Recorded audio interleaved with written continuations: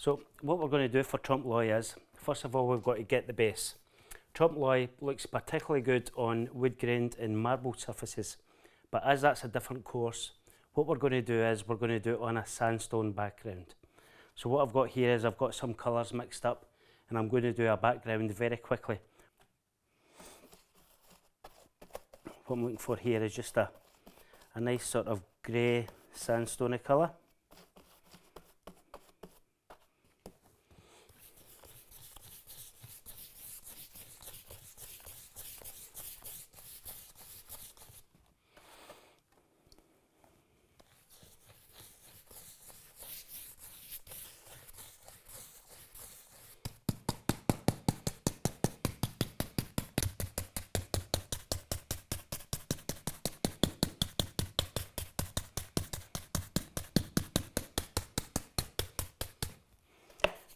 Now we're going to get some newspaper.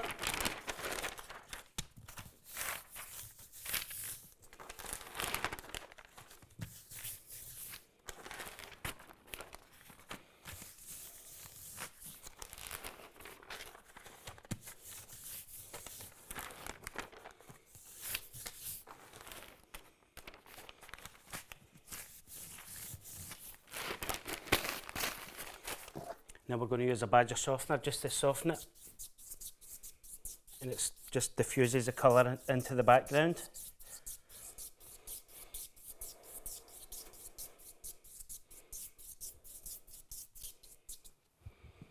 Now what we're going to get is a brush with the bristles that's been shortened.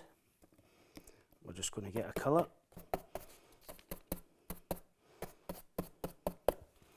And we're going to spatter on some colour.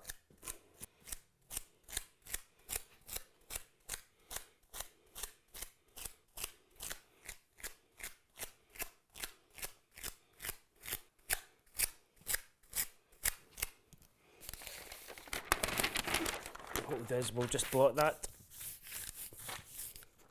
with the newspaper again.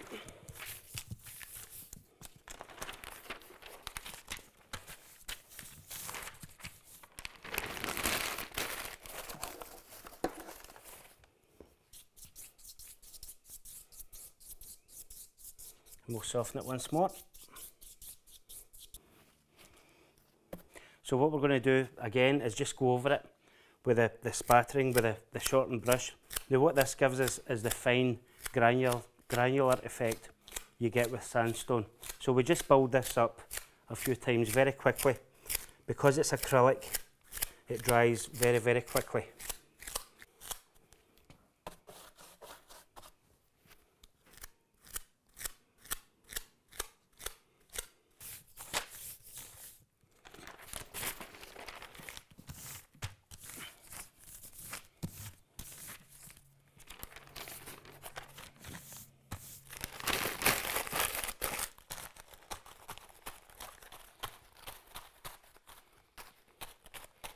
So there we have a very quick, simple, basic background that lets us move on quickly to the actual Trompe L'oeil techniques.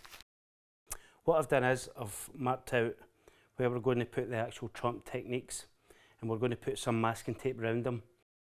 What I'm doing is I'm just putting the tape around the pencil line, and I'm going to put it around the whole shape of the design we're doing, and then we're going to trompe into the tape.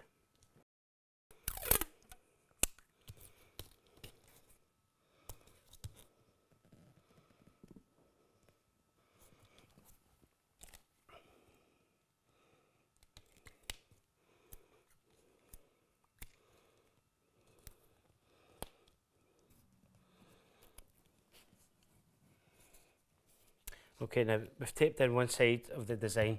Trompe L'oeil is using highlights and shadows to create the illusion of depth. Now what we're going to do against these areas we've taped, we're going to put some shadows in.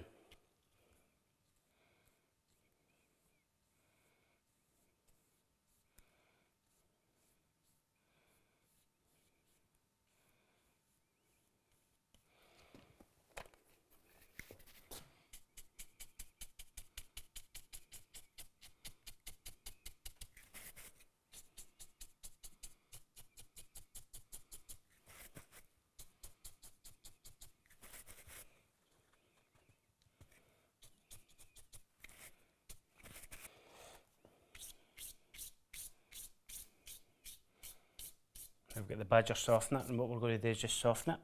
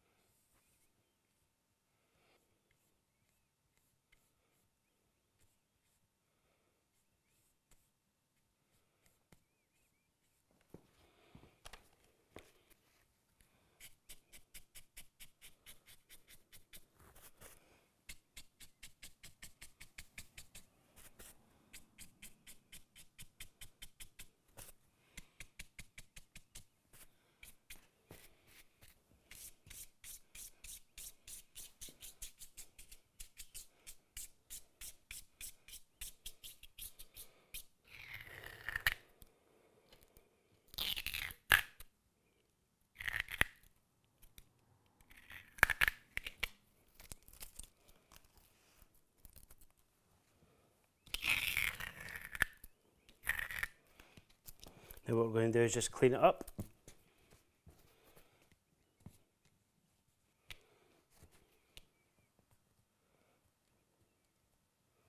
So that's us created the shadow in the design. What I'm going to move on to now is the highlights.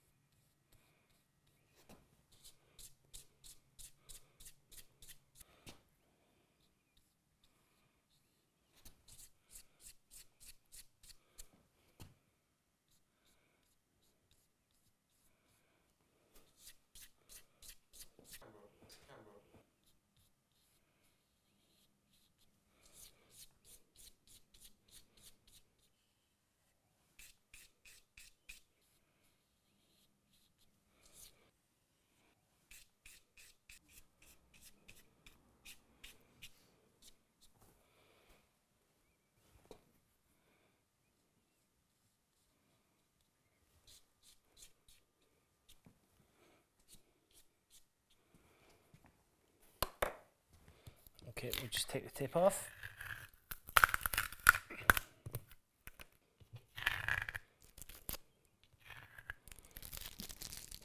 Okay, what I want to do just to finish off is get around the edge. I've got a border penciled out around the edge.